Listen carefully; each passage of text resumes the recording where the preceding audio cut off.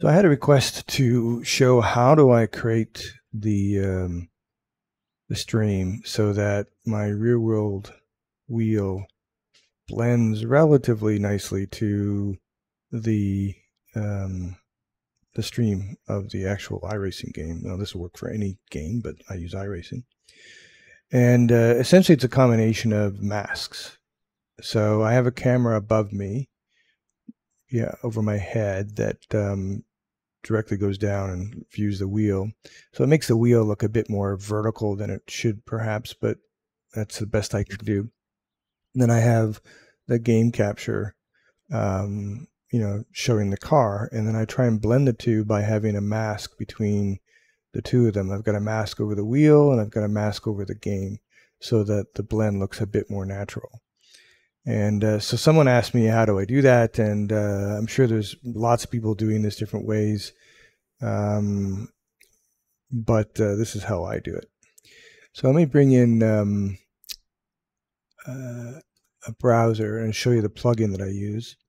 You can do this one of two ways. You can either create a mask that uses the native mask capability within OBS, or you can use this plugin called Advanced Masks, which I prefer because it allows you to control the size of the mask, how much feathering is on the edges, the shape, everything programmatically, or not programmatically with sliders, versus if you use the native mask approach for OBS, you have to go use something like Photoshop, create a mask of white and black and do the blending yourself manually and hope you've got it the right size, the right shape, and then bring it in and put it in OBS. I mean, it works, and that's what I used to do, but when I found this just made life easier. So it's at, if you do a search on OBS Advanced Mask, you'll see this particular link. That'll take you here, and then you can just download it and install it. Advanced Masks 1.1.0.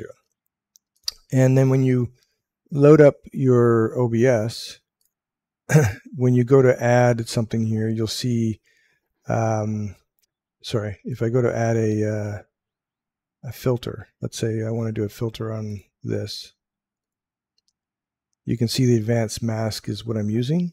So when you click plus, you'll see advanced mask as an option, as opposed to using image mask, which is the default one for iRacing. And that works, but you need to go create a mask like, where is it I created? I created this in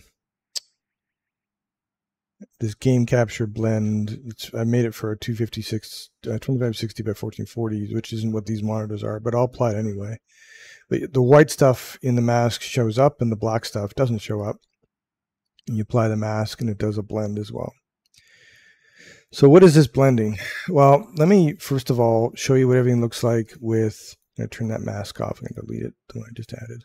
I'm going to turn all the masks off, show you what it looks like without that. So I've got a mask on the wheel.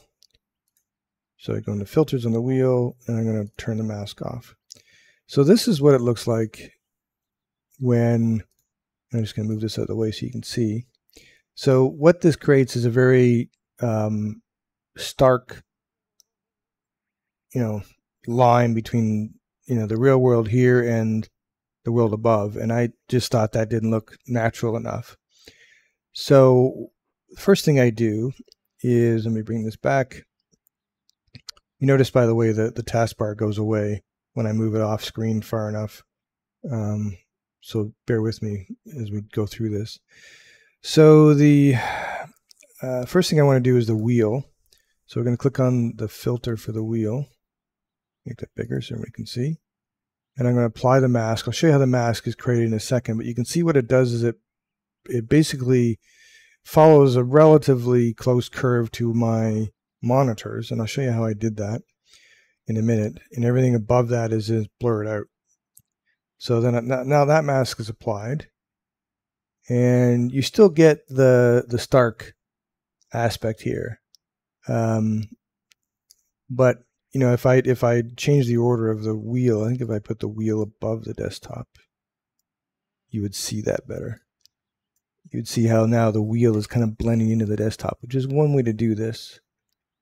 You know, and what I did was I put the wheel above the desktop in my ordering, and the stuff that's at the top gets overlaid over stuff that's at the bottom. But what I preferred was this approach. So in addition to the mask at the wheel, and I probably don't even need that, but I just do it anyway, I added a mask to the desktop, and we'll apply that mask. And so now this mask, I'll show you how to create this mask in a sec, but what it does is it now blends, let me just get rid of the box, it now blends the stream at the bottom, kind of has a feathering look to it, and it nicely blends into my wheel. So that gave a softer line as opposed to when there was no filters applied. You know, it was a very stark line, didn't look as natural. Okay, so let's talk about how I do these masks. So let's go back into the game, their desktop filter. And this works, by the way, with, I do game capture too, and that'll just show up in a second. And the game capture can look very natural as well. Obviously, in this case, I need to work on getting rid of the showing of the bottom part of the monitor here, but this is another way to do it. But since I want to show you what I'm doing, I need to use the, not the game capture, I need to use the desktop, because then you can see what's going on my desktop. Okay, so in the filter, if you click on this filter, I'm using a alpha mask, and I'm using a shape. And the shape is just a simple rectangle, really easy. And there's this thing called center Y and X. If you hit recenter, it'll center the mask over top of the source. So if I move it left or right, you can see it starts to be off center. But if I click recenter, it recenters it. So if you do happen to hit these sliders, just hit recenter and recenter it. The thing you want to play with, though, is really the width and the height. So you got to find a width so that you're seeing the whole picture. You got to find a height so that you're seeing enough of it. And you notice as I decrease the height, you can tell there's fading on the edges here. And the way you get that fading, let me move the height back to where it was, roughly about there. The way that you get the feathering or the fading is this thing called feathering at the bottom. And there's inner, outer, there's middle. I'm using the inner, and inner means that within the source, which in this case is the desktop, I want it to feather within that. If you use outer, it'll fade outside of that. So because I want part of the desktop to be feathered or disappear, I use inner. And if you look at this, if I decrease the size or increase the size, it brings in the feathering both from the bottom and the top. So sorry, the bottom, the top, and the side. So the sides come in, the top comes in, and the bottom comes in. And so you find something that looks good, and I found around 127 pixels for me was about the right answer. And then you can play around again with the width of the heights to make sure, like if you don't want to lose anything on the side, and you probably don't, then you make it the width a little big enough so you're only feathering the top and the bottom.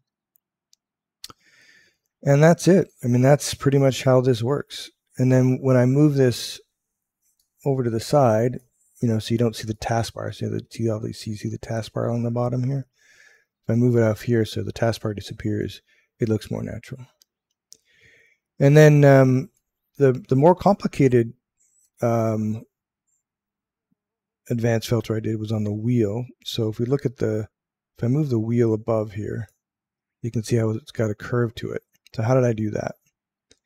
First of all, let me go back to the desktop and get rid of that filter so it's more pronounced. I'm only showing you the one filter here. Go back to the wheel and hit filters and advanced filter. So in this case, I'm using a regular polygon shape, not a rectangle.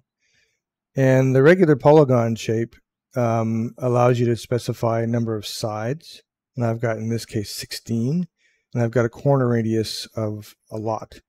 1,000 pixels. If I start decreasing the corner radius, you'll start to see, you know, the edges of the polygon here. And if I decrease from 16 down to less, like at 8, you'll see a more defined shape on the polygon. So I just went with, you know, roughly 16 and increased the corner radius to smooth out the edges so it looks more like a circle. And that's how I got the curve. And then what I can do is play with the center X and Y to move this up. So I don't want to necessarily see the screen in here. I think it's X, is that right? No. So X moves it left and right, and Y moves it up and down. So this is what I mean. It's so easy to now